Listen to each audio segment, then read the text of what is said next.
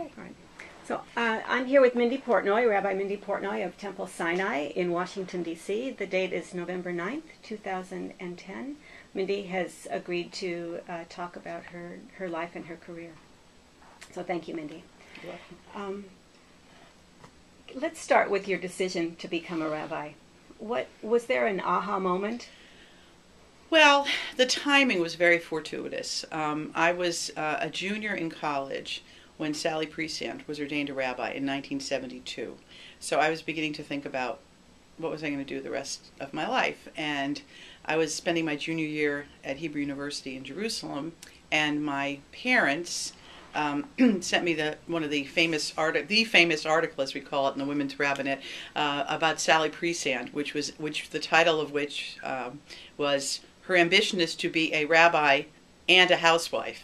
This was in 1972, and it was a picture of Sally in a mini skirt at the HUC library, and she was the first woman rabbi, and I think that's when it became, in my mind, an option, because had I not done that, I was majoring in religious study, I was spending my junior year in Israel, I knew Hebrew, so probably my direction would have gone in maybe perhaps getting a PhD in Judaic studies, or going into Jewish social work, or even law school, the fallback position for everyone. And suddenly this became another real option. Here was a woman who was going to rabbinical school.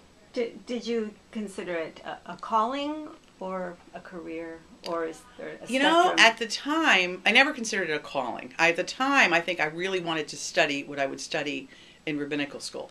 In the end, I actually spent a year in graduate school in Jewish studies and working for a year before I went on to rabbinical school. I think partly because I was a woman and because I thought that one should really be sure about wanting to go to rabbinical school. I didn't want to go and then, discover I didn't like it and drop out because I thought it would reflect badly on women. So I ended up doing a couple of other things before going to rabbinical school. And was your family encouraging?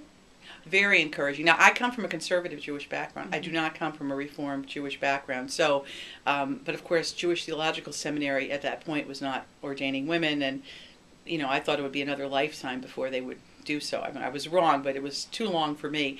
I had been influenced by a number of Reform rabbis and had worked in a Reform Hebrew school. So, going to a HUC, Hebrew Union College, which is where I studied, was not such a big leap for me. And my parents they thought it was a great idea. They loved arguing with people about it. If people didn't like the idea, they would love having arguments about it with them. Did you have brothers? No, one sister. I have an older sister. Okay. So was in your family, it was no distinction between what the boys can do and what the girls can do? No. There were, we just, it was the right moment in history, I guess. And I was in the first class of women at Yale. So I always joke about how I go to schools that only accept men, and then I enter them. So it was kind of, I'd have the experience of being in a place that was all men, and then going to rabbinical school, which was not all men, but had been all men, and it just kind of continued in that way. Now, the decision to apply to Yale as a first, what gave you the self-confidence to do that? Well, I grew up in New Haven, so I was a townie. I was a local, and when Yale decided to accept women in 1969, that was a big deal in New Haven. Everyone talked about it. I had already applied to all the schools I was going to apply to, so it was really a matter of just sending in another application, and it seemed like it's kind of a lark at the time. And then I was accepted, and my sister had gone to Smith, and my theory was that since she spent most of her weekends coming on buses to New Haven to meet guys at mixers, I might as well just stay, go to school during the week at Yale and be there on weekends as well. So it really was not so complicated a decision. So in both your undergrad and then in your rabbinical school, did you have a sense of being a first, or that this was different? Yeah, I think so. Now it's just funny when women rabbis, younger ones, come up and say, "Oh, you were one of the pioneers," and I'm like, really? I really didn't think of that so much at the time. I think so. I think it was more at Yale because the world made a bigger deal out of it. There was a lot of press about it, and it was a very big deal because it was literally the first freshman class of women. Rabbinical school, well, even though in retrospect I realized there weren't many of us, my class had maybe 7 women in the class, which already seemed, and there had been a few women ordained already, maybe 5 by the time I was ordained, so didn't quite have the same feeling. And I guess because I'd already been at Yale, there were always a lot of guys around, so it didn't feel as special. But there were a lot of people at that point who were still not at all happy that there were women, in rabbinical school. And how did that manifest itself? Well, in my experience, I was a student rabbi for 1 year in Ellenville, New York, the Catskills, near the old Nevele Country Club. And the year before, they'd also had a woman student. And the many people in the congregation did not want a second year of a woman student. They said, well, we did it. We did our time. And, of course, the school's policy was, you get whichever student we send you, you get, or you don't get anybody. And I went to the congregation, and I'm a new student. I'm young. I'm not experienced. And the first Friday night, I still remember this man came up to me and said, I just want you to know I don't think women should be rabbis. It was not very encouraging. How did you respond to that? I said, well, I hope, we'll learn to get along. And I was, had a good sense of humor in those days. And I ended up officiating at his son's bar mitzvah by the end of the year. And I think we did pretty well. But, there's clearly was, you were dealing not just with the Reform movement, which was getting used to it, but then the larger Jewish world that was getting used to the idea. And all our professors, of course, at rabbinical school at that time were male. I think only our homiletics, our speech teacher, was a female. Did you have role models or someone who mentored you? Not really in terms of, there were no other women rabbis, really, except for young ones out there. And no, I think we kind of mentored each other. One of the things we did was create our Women's Rabbinic Network early on in about, I guess, 70. I started rabbinical school in 75, and around 76 we started, as we joked about it, we used to meet in, the ladies' rooms at conventions, and then we started meeting in hotel rooms because we got more of us, and now we have, every other year we have a big convention in all parts of the world, so it's really changed. But I think we would meet with each other and talk about things from, really practical things like salaries and maternity leave, and then things that might be less important, but like what do you wear for a bar mitzvah service? Were you invited to the party afterwards? Those kinds of things.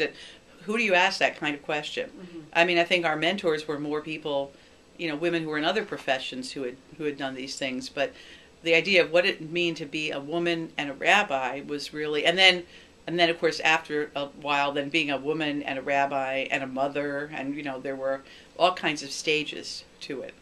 So if you had to look at someone who might have been a role model for you, subconsciously or consciously, who would that have been? Oh, I guess, it's just like the cliched answer, but I think it was my mother, because she had gone back to work as a teacher and got her master's degree in sort of mid-career, and was very very involved in teachers union activities. So she was certainly someone who was out there and well educated, and had stayed at home for a long time in her generation until her kids were going to school, but then had gone back to work and was really very supportive of my doing this. There was never any question about, should I do this? Would this be a good thing? Or it was just, my parents were very supportive of that. So that really helped, because there were a lot of, there were women rabbis out there whose parents were not supportive, mm-hmm. and who really thought it was a bad idea, mm-hmm. or, you'll never get a husband who's going to marry you. Of course, the advantage I had was that I was already married before I started rabbinical school, mm-hmm. so my parents didn't have that argument. And obviously your husband was not a rabbi. Uh-huh.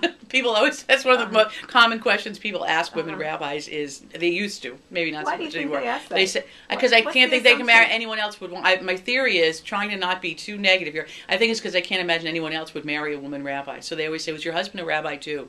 And I always say, no, he's a lawyer. But I get that question for years. I would get that question. There are three questions which I used to want to hand out a card, which would say, the first question was, well, how many women rabbis are there? Who was the first woman rabbi? And what do they call your husband? Those are the three questions that were asked. I really could have literally handed out business cards with the answers to those questions.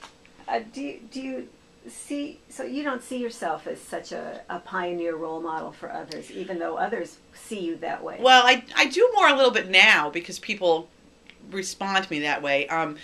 I guess especially because in addition to being a congregational rabbi, I write children's books, and my first children's book was Ima on the Bima. My mommy is a rabbi, and I guess the first time a younger woman rabbi said to me, "Oh, my mom read that to me, or my dad read that to me when I was a little girl." And I think, oh my God, I'm that old. But it was, it was the sense that it was possible to be a woman rabbi, and that for those of us who were out there, we were really serving as role models for little girls growing up, that they could be rabbis too. I don't think I thought about it quite as much while I was going through the experience. Mm-hmm. Now I see it more. Would you consider yourself a part of the women's movement, a Jewish feminist? Absolutely, absolutely. I mean, there is no way any of us would be doing what we do without the women's movement and without the influence of women going into different professions, and the just opening the possibility, the fact that the Hebrew Union College, which had thought about this idea since 1922, finally actually accepted a woman who would enter the school and finish and be ordained, and really backed it up. I mean, there's no question that came out of the feminist movement. It wasn't necessarily an internal Jewish process. It fit in with everything else going on in the world at the same time. Now, as one of the first female rabbis in Washington, D.C., do you consider Washington, D.C. to be a good place for a female rabbi? Was it at the time? Yeah, because I think there's so many women professionals here, and so I need to take a sip of water here, which I don't have much of. So I think Washington was a really good place to be because there are so many other women professionals, and therefore, it's not really strange to be, a lawyer here, or a doctor, or, mm-hmm. Policy person. It just fit in with a lot of what other women were doing at the time. So I think also I was a Hillel director first with students, and students, of course, kind of accept things as they are. I mean, they were going through changes in the world, and so I was a few years older than my students, and it was, they just thought it was very interesting, that they was a woman rabbi. I always thought that the one other thing that people would say to me when I used to do services at the beginning at American University, where I was the Hillel director for 5 years, people would come to a service, especially faculty members, they come up to you afterwards and say, well, this is the first service I've ever been to with a woman rabbi. And, you always wanted to think, well, what did you think would happen? Like the roof would cave in, or they'd say, oh, it's really nice. And I've never been to one of these before. And over the years, of course, those questions mm-hmm. changed to, I have a cousin's cousin who goes to a congregation so-and-so, and they have a woman rabbi. And now I almost never get a comment about it. Well, that must be extremely gratifying. Yeah, I mean, 30 years later, it's nothing. I mean, it doesn't, there's just no one notices. I also used to be able to say 30 years ago that I knew every female rabbi in the world. Mm-hmm. And I mean, I literally did. I probably knew everything about them too. And now, of course, I go to conferences and I don't know 3/4 of the people there, women rabbis conferences. So that's great. Yeah. Now, moving to a congregational position from Hillel, you would hear in the atmosphere where all these worries about, well, women aren't tough enough, men don't want to unburden themselves to a female, just general resistance. Did those thoughts occur to you? Were you worried about any of that? I don't think so. First of all, I'd been doing, I'd been working for 5 years before I came to a congregation. I was a little older. I was, kind of settled in my personal life. I was married. I had 2 children. So I was, I kind of felt like a grown-up coming into a congregation. Also, I always worked here with a colleague who was male. So I was never in a congregation where I was the only rabbi in the congregation.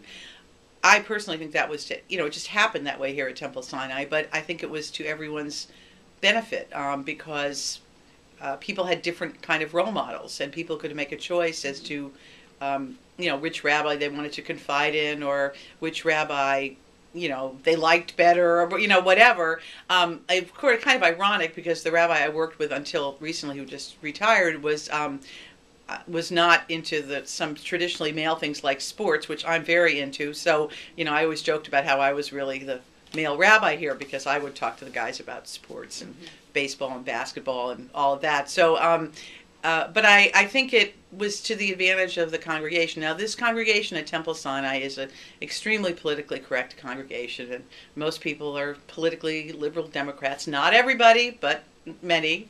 And so I think people were, and they'd had a couple of women student interns over the years. So having me as the rabbi wasn't exactly shocking, So, talking to you, it sounds like you were never nervous, never had self-doubts or worried about acceptance. Well, no, I mean, I'm nervous like anybody is. I always tell my bar mitzvah kids, I say, when I get up on the high holidays in front of, 1,500 people in the sanctuary, I still get a little nervous. I'm thinking, oh, is my sermon okay? What are people going to think? And I said, and so, it's okay for you to be nervous before your bar mitzvah. Believe me, that's okay. And I give them advice about looking at someone who will give them confidence and all of that. But I don't think much of it ever had to do with being a woman. It had to do with just being a rabbi, which is really a rather bizarre job in many ways. And, feeling like, as my daughter usually used to say to me, she'd say, I'd say something that people had come to talk to me about during the day, obviously without using names, and she'd say, Mom, I can't believe that people come to talk to you about that. Like, why do they come talk to you? But, that's, kids keep you grounded. But I think that, I don't think it was ever so much that being a woman was the issue. It was more, was I able to do the job? And I think it's partly, I think I was born like, it's sort of at the right moment in history in terms of women's roles, because I took advantage of it. Yeah, and my sister's 6 years older, and we are a little bit different. I mean, in terms of she's a professional and everything, but I think just in terms of how women saw themselves in the world, that timing was very, very special, very special. So you feel lucky? Yes, I do. I feel very lucky that I had the opportunity. Sometimes I feel especially moved by, sometimes more by women cantors than women rabbis, because, in Jewish tradition, the idea of listening to a kol isha, the women's voice, is considered, that traditional men will not listen to a woman sing. And I think of the generations of women who sang beautifully and were not able to be cantors. And we have a woman cantor here. And, that to me is always, it feels like there was this great loss over the centuries of women who could have contributed that to their community. And, but I feel that about, I always feel very privileged to have lived at this moment where I could do what I wanted to do. And with my background, I had the right background at the right moment. Now, when you say that being a rabbi is a bizarre position in some ways, want to explain that? Well, it's nice because it's very eclectic. There's a lot of different kinds of things we do, which can be explained in clear language. You say, oh, I teach and I preach and I lead services and I officiate at life cycle ceremonies and all the kinds of things you can kind of list as what you do in counseling. But again, there's sort of the role of the rabbi, which means different things to different people, often based on how they were brought up. It's the kind of thing, for example, if you get on an airplane and you sit next to someone and they say, so what do you do? And my husband might say, oh, I'm a lawyer. And then maybe they'll ask one more question. They'll say, oh, you work for the government or a private firm? And they'll say, oh, I work for the government. And then, unless they're really interested, the conversation ends. There's no way to tell someone you're a rabbi and have it just die on the conversation. They'll say, if they're Jewish, they'll start telling you all about their religious school background and how they hated Hebrew school when they were growing up. And if they're Catholic, they'll tell you about their priests, and they'll tell you about. But it suddenly becomes, and they'll ask you all kinds of questions about, oh, you're a rabbi. How long have you been a rabbi? And it's just unusual enough that most people don't know rabbis, or they don't have regular conversations with rabbis, and they come in with all the stereotypes of what they think. I still, after 25 years here, have had people, will tell some off-color joke and they'll say, oh, sorry, Rabbi, as if I've never heard an off-color joke, and they know me well as a person. So there's just this, and the kinds of things people are willing to come and talk to me about, some people would say it's like a free psychiatrist, but it really is. People are willing to come and talk on just incredible range of issues, and because of the rabbinic title and what that means to them. And often it has more to do with them than who I might be or my colleague. And that's been very interesting to sort of contemplate over the years. And sometimes it feels very good because I can be very helpful to people. And sometimes, every once in a while it feels a little fraudulent, I'm really not God. That's not what I'm doing.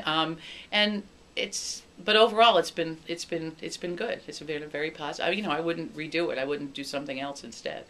Do you ever have the feeling that you don't want to tell someone what you do because you don't want to get Oh, into I have that done that. conversation? Oh, I've done that, especially with hairdressers over the years, with other people who you're going to see again and then have to continue the conversation. Absolutely, there have been times, I'm admitting it in front of the camera, that I've said I'm a teacher, which is not untrue or something, because you don't want to engage in the conversation. I also think it takes young rabbis, and maybe especially women back then, because we again felt perhaps there was a certain feeling of inauthenticity, or we weren't, did people really think of us as rabbis? Like standing in a public place and suddenly you hear someone say rabbi. I remember early on it was just, well, they couldn't be talking to me. And then after the years went by, then I assumed they're talking to me. But it still took a while to feel, oh, I'm really a rabbi? I guess I am. So some of that was interesting to experience. Do you think that women approach the rabbinate differently than men? Well, it's a tricky question. I'm sort of like I'm an old school feminist in the sense of I think that my goal is really that women and men should be able to do the same things in whatever ways their own personalities or unique identities affect what they do, but that there's not sort of a woman's way to do things. And I know there's a sense, and it may not be totally wrong, that women in some ways made the rabbinate more accessible and less distancing, and somehow the people felt more comfortable talking to women as a rabbi, and it wasn't like the old model of the rabbi with the deep male voice and standing on the bima and literally looking like a stereotype of God. But I think, and perhaps there's some truth in that, but I think that's also generational. I think, my generation, we grew up in the 60s, and we're different in many ways from previous generations. So I'm not sure all of that is male or female or gender. I think it's other factors. But of course, we expanded the range of experiences people have. I mean, before there were women rabbis, there were no rabbis who were mothers. Okay, there were fathers, but there were no mothers. And so clearly, certain experience we've had, we are able to share with congregants and understand certain things that perhaps our male colleagues would experience only vicariously. And therefore, I think that's just it helped the rabbinate in general. But I know female rabbis who were very distant and sort of tough, and others who were much more gentle, and I just hate to put everybody in the same box. But I am willing to say that it's certainly opened up the role models for little girls and little boys to see the rabbinate differently. That must have been one of the most rewarding parts of your career. Oh yeah, and that kids don't even know it's an issue anymore. It's like for them. I remember the early years here going to speak, every congregation and group in town invited me to speak about being a woman rabbi. That was like a topic. Nobody asked me to do that anymore. But I remember going to visit a class one day in a conservative synagogue, and the kids, the teacher introduced me. We have, here's Rabbi Portnoy today to talk about Hanukkah, I think, or something. And that's all she said, and the kids smiled, and here's Rabbi Portnoy. And then she said, she's a woman rabbi. Now, the kids in that room did not think, they were introduced to a rabbi. They accepted that, as children do. It was adults in the early days who would be so amazed that it was a woman rabbi. Like, wow, this is, and it could be even positive, but they noticed it in ways that kids just, well, that's who she is. And I was, thought that was kind of interesting that kids would you'd say, hi, I'm Rabbi Portnoy. They'd say, hi, Rabbi Portnoy, and it wasn't, certainly for my children, it was just, that's what I did, Did either of your children express an interest in following in your No, footsteps? no. One of them, my son, moved to Israel a year ago. He made Aliyah a year ago, and he's a good secular Israeli, which is what his goal in life is to be. I think he lives in Israel, so as he told someone, so he's been to enough services for a lifetime. So he's not like, he's happy in Israel, but not looking to be religious. My daughter is in law school, and she's not planning to be a rabbi. That's an interesting question, and someone needs to study this. The Jewish Women's Archives needs to study this, whether there are percentage-wise the children, because a lot of rabbis' sons, or rabbis' children, male rabbis' children, become rabbis. Dynasty. I'm interested in seeing over time what the percentages of women and their children, whether more or less. And I keep thinking that it will be fewer, that women, because women come home and share more about, again, this might be a stereotype, I don't know, and they see more of the reality of what the rabbi's life is like, and then they say, oh my God, I would never want to do that. So I've just made that up. So I'd be interested in someone studying that someday. Boys want to be like their dads, and girls don't want to be like their mom? No, well, I don't know. I think it's just that, I know I always came home and it was very, real. It's not like I shared confidences with my family, but they knew when there was stress, and they knew, when the phone rings and it's, a funeral and someone died. It was a very, common thing. The phone rings and it's so-and-so and his mother died or whatever. And just the stress and the, all those kinds of things. I don't know. I mean, I do know children of women rabbis who are becoming rabbis, but it's an interesting thing to see what the next generation does. My children are definitely, neither one of them is interested in this. Although my colleague, Rabbi Reiner, his son became a rabbi. So interesting. Now your son in Israel. Yeah, he's in Israel. I assume you yourself feel connected to Israel. Yes, very. I just got back actually from a trip to see him. I hadn't seen him in 10 months. So do you remember your first visit to Israel? Oh yeah, I was a junior in college. I spent my junior year at Hebrew University, and I had never been to Israel, and I had no relatives there, and I just went off to do my junior year in college. And did it have some kind of transformational effect on you? It was the highlight of my life that year in Israel. Was I then spent my first year in rabbinical school in Israel as well, but that was the year when, fortunately, I had an Israeli roommate, an Israeli boyfriend. I spent a lot of time with Israelis, not necessarily with Americans, which was really good for my Hebrew and for my experience of Israel. So, and I've been back many times since. And the first year of rabbinical school, Reform rabbinical schools are required to spend the year in Jerusalem. So we were there. I was married by then, but we were, spent another year in Israel. So, and of course I've traveled a lot there since. And yes, I feel a very strong connection to Israel. Did you grow up in a Zionist home? I don't think we called it that, but yes, it was, it was very, we were connected Jewishly in conservative movement, and Israel was very much a part of it. My parents never got to Israel until I was in Israel, mostly for economic reasons, but they finally went there when I was in Israel and came to visit me. So it's actually also the first time my mother was ever on a plane. So, but it was great. They had a wonderful, I'm glad they did that. Now I know you've written 3 or 4 books. 5 books. The 3 I know are Ima on the Bima, about a young child whose mother is a rabbi, and one about 2 Seders, where it's a child of divorced That's the most recent parents, one, right? and Matzah Ball, where this little boy goes to the baseball game and has to take his bag lunch full of matzah. That's now, right. all these books, there's someone who's an outsider who's a little bit different. Do you think that there's some sensitivity that you have? Well, it's interesting because the two others, the second one was Mommy Never Went to Hebrew School, which is about someone who converts to Judaism, and then Where Do People Go When They Die, which is about death and children, for children to read about death. I don't know. I don't think I ever saw it quite that way. So, the outsider, maybe. Well, I think. See, I don't know that so much about it may be partly being a woman. I think it's partly being a rabbi, because I think rabbis are a little bit of outsiders, like journalists. I always compare rabbis to journalists, because we're in a community, but not really part of the community, where there's a distance. We're always, I'm leading a service. Am I in the service or am I leading the service? I tell people, I joke with people sometimes on a Friday night, and I'll say, "Oh, I haven't seen you in a while," and they'll say, "Oh, I'm sorry, Rabbi. I'm sorry, I haven't been to services we've been." I say, "Don't worry. They pay me to be here, so I can't judge you. I know I have to be here." But I think there's a whole sense of, you're not quite in the community. You're out there, and you're leading it, and you're also having to be strong when someone experiences a funeral, and you might be someone you know really well, but you're still the rabbi.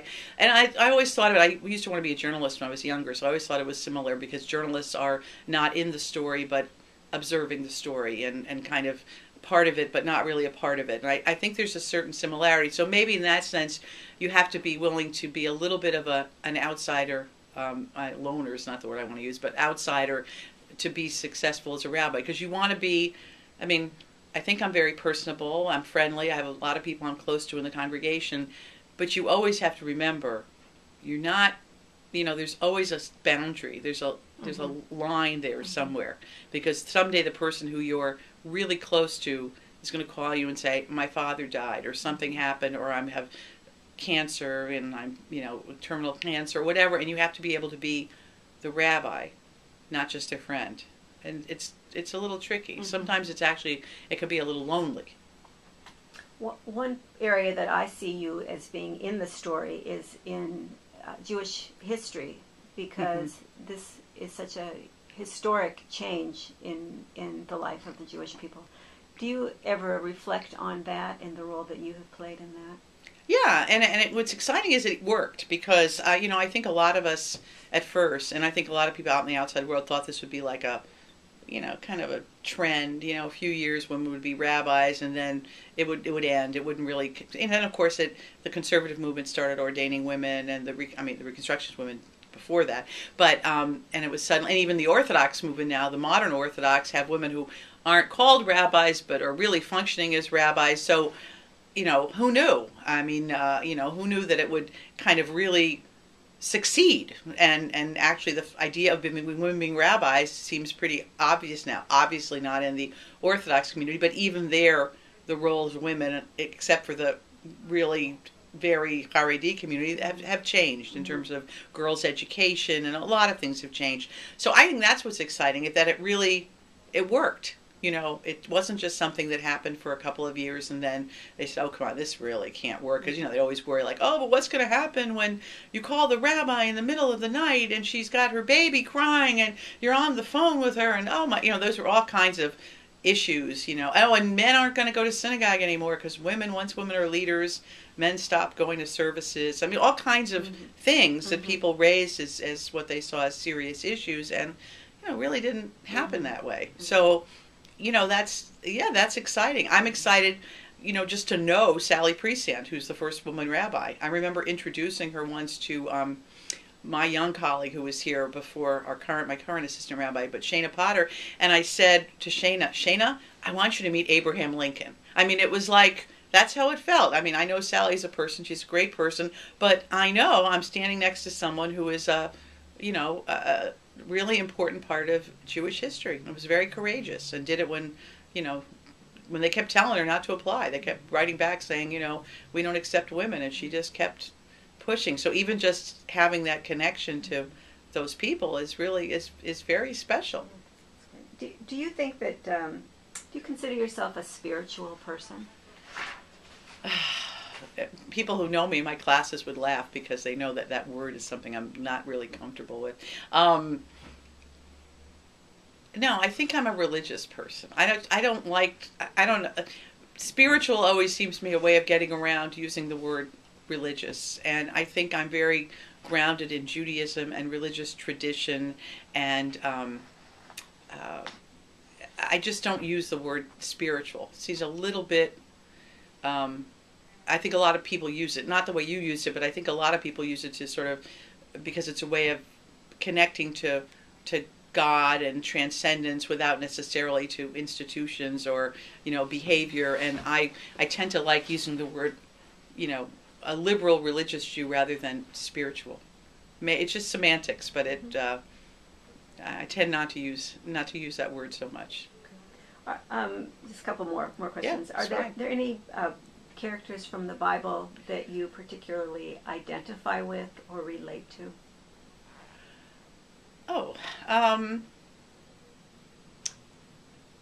well, I think, some of the, I've been doing a lot of studying actually recently on women in the Bible, just for a class I'm going to teach. And, I'm always doing that. But I think there are some very strong women in the Bible. I like, for example, not necessarily the most famous ones, but like the daughters of Zelophehad, the women in the book of Numbers who went to Moses and said, we're not getting the inheritance from our father, and we deserve it because we had no sons. We should get an inheritance.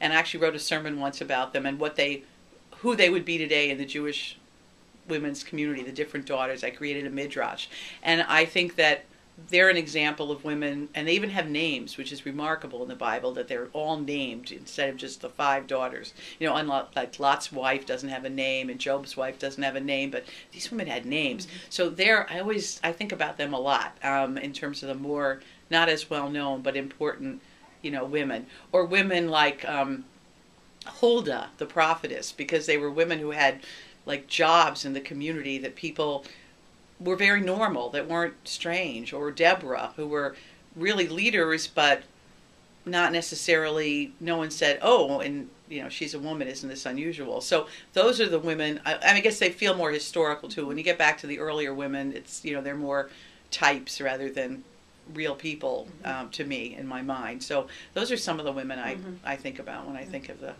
biblical text. And is there a prayer or a psalm that is a favorite of yours? Well, I don't know that there's a psalm, but I think in terms of the prayer book, I do love the prayer after the Baruch Hu, where we praise God for the creation of the world, that the world around us, helping us to appreciate God, and that day turns into night and night turns into day, the sense of the regularity of nature, that life continues, that there are cycles of life. That always, when I read it or pray it at a service, whether we chant it or we read it, that always means a lot to me, that prayer. I also think that whenever I'm standing in front of the Ark, in front of the Torah, and reading just about anything, Eitz Chaim He, or whatever the prayer is, it always still feels really powerful to stand in front of the Torah, looking at the Torahs, and and facing the Torah and thinking about what that means in terms of Jewish history and Jewish tradition, and I'm there, hopefully helping to carry it on. I mean, that still means a lot to me, especially I guess maybe at bar mitzvah services where the kids are there, and I'm thinking, okay, and you're here too, and you're gonna keep it going somehow. So that means a lot to me. Okay. Last question is, what have you learned about human nature? Oh, never to be surprised at anything. I mean, I'm always amazed at what people's secrets, people's, that part of it, just that there's so much going on in people's lives you don't know about, that's underneath the surface. I'm also amazed at people's resilience. I think that's the other thing, because I've seen such terrible things happen to people. The kinds of things the kinds of things where we don't want our minds to go there. Someone, let's say, child dies, some kind of terrible illness, the things that people have to live with, and the fact that people mostly survive those things and find some way to keep on going. I have always been just overwhelmed by that and really moved by it, and just I just can never get over it, the fact that most people and find different ways, but they continue to live and want to live, and that life force is very strong. And so people's resilience is what it really makes a big impact on me still. Anything you would like to add? No, you didn't ask me about baseball. Thank you very much. You're welcome. Thank you.